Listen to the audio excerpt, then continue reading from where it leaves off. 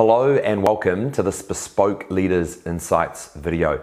My name is Philip Anderson and today I wanted to talk to you about COVID-19, a strain of the coronavirus.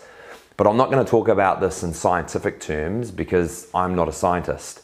What I'd like to do is I'd like to use it as the background for developing leadership thinking and our ability to understand the inherent nature of challenges that we might be faced with, not only in a leadership context, but in an everyday life context.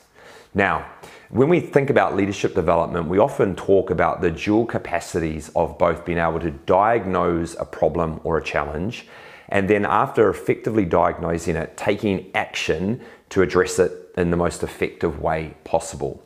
And in order to diagnose more effectively, it's helpful to use tools or frameworks or models that allow us to understand the inherent nature of a challenge.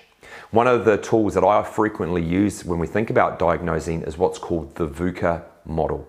And the VUCA model is an acronym that stands for volatility, uncertainty, complexity, and ambiguity. And whenever we're faced with a challenge or a problem or an issue, one or a few of those elements may be inherent within it.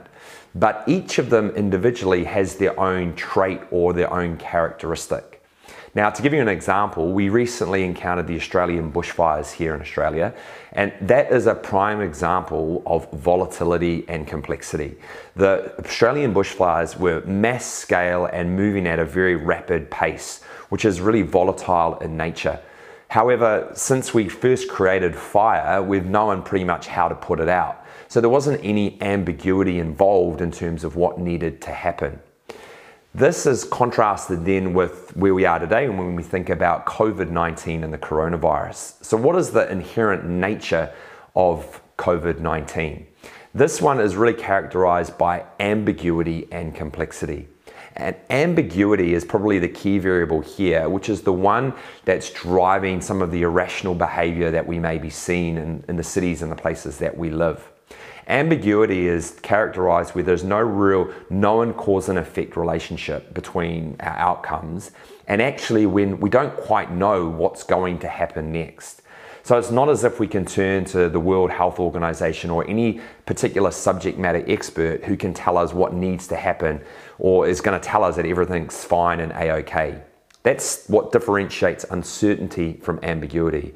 In uncertainty, somebody knows the answer, somebody has the missing piece of information. In ambiguous situations, we simply don't know what we don't know. And at the moment, we're having to deal with that ambiguity as we navigate COVID-19. Now, when dealing with ambiguous situations, one of the key actions that we can take is to build assumptions, to have plan A, plan B, or plan C in place to help us deal with whatever comes next. And then we can pivot or iterate depending on what direction needs to take place. I'm sure, just like me, you're hoping that coronavirus and COVID-19 goes the same way as the SARS virus and the MERS virus, and that it becomes a manageable strain of our everyday flu. If you'd like to find out more about the VUCA model and the VUCA prime, there's information available on the Bespoke Leaders website in the form of another Insights video. I hope that this video and this reflection on coronavirus and the diagnostic model of VUCA has helped you to elevate your own perspective and thinking when it comes to the inherent nature of challenges.